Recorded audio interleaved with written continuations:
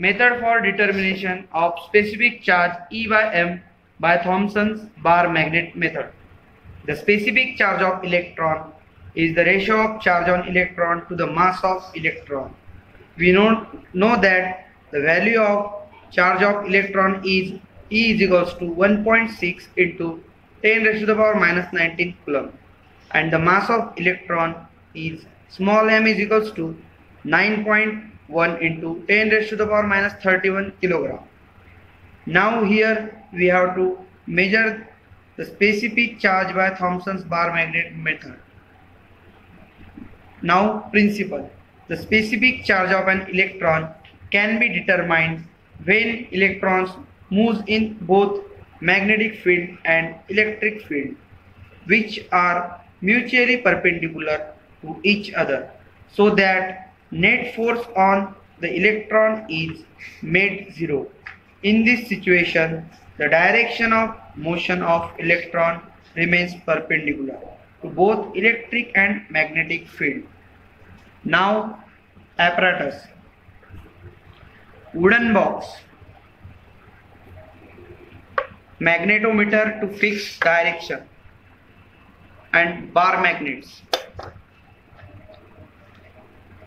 And last one is CRT tube. What is CRT? The cathode ray tube is a vacuum tube that contains one or more electron guns and a phosphorescent screen and is used to display images. It modulates, accelerates and deflects electron beam onto the screen to create images. The image may represent electric waveform, pictures, radar targets or others. What is magnetometer? A magnetometer is an instrument that measures magnetism, either magnetization of magnetic material like a ferromagnet, or the direction, strength or the relative change of magnetic field at a particular location.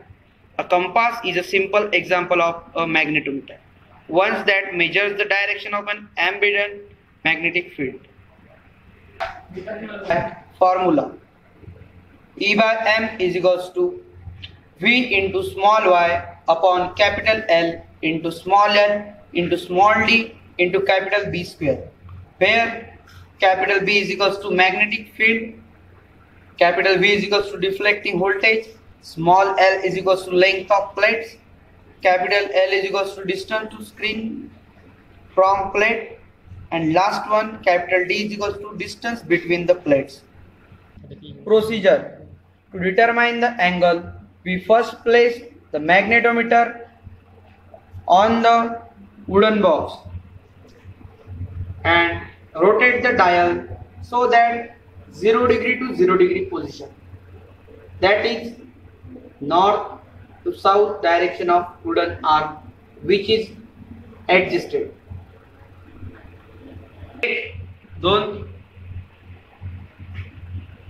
Now we place the magnet pole along the scale in the east-west direction at the same distance R1 and R2.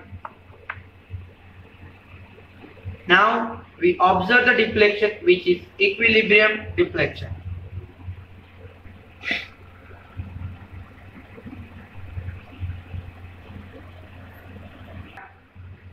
In this way, we complete the first part of our experiment.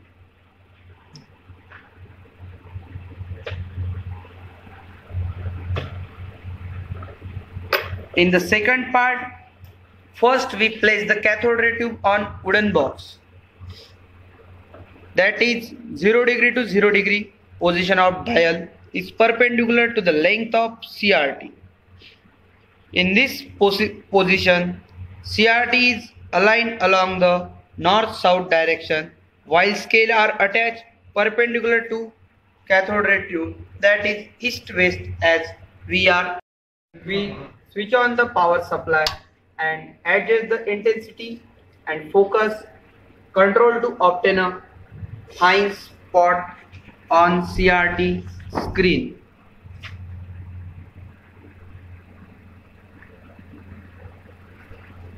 Now we adjust the spot at 0 position and place the bar magnet at R1 and R2 distance, at which we notate the value of equilibrium deflection.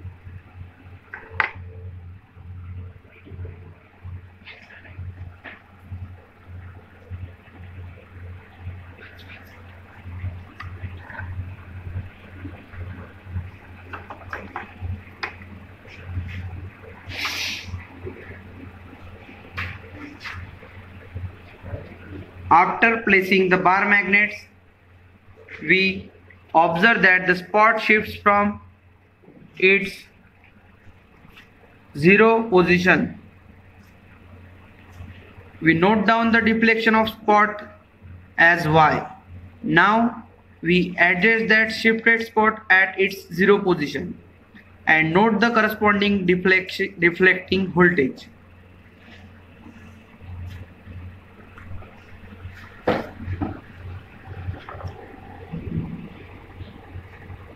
Now we have to repeat this procedure for 3 different deflection positions.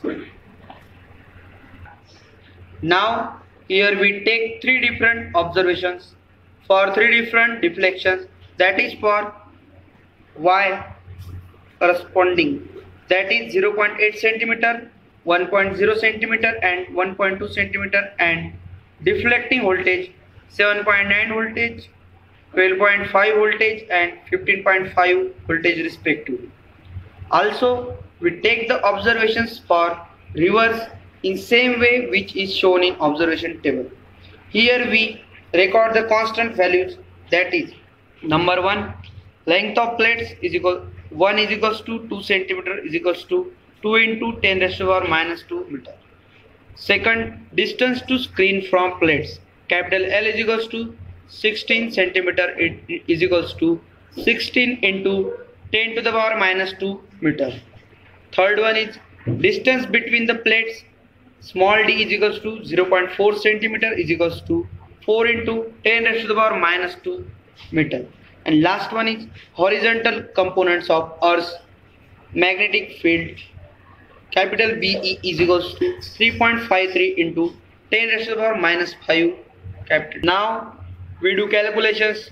The practical value of E by M is given by formula E by M is equals to V into Y upon capital L into small l into small d into capital B square, where small v is equals to deflecting voltage, small y is equals to deflection, small l is equals to length of plates, capital L is equals to distance to screen from plate, and last one capital D is equals to distance.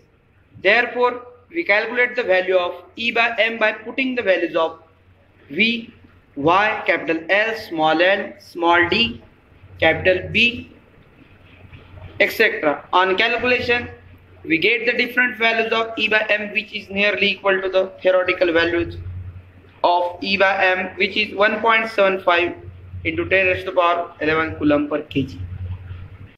Percentage error in E by M is equals to theoretical yield minus practical yield upon theoretical yield into 100, which is 7.8%. Now result. From the calculation we get the percentage error is equals to 7.8% and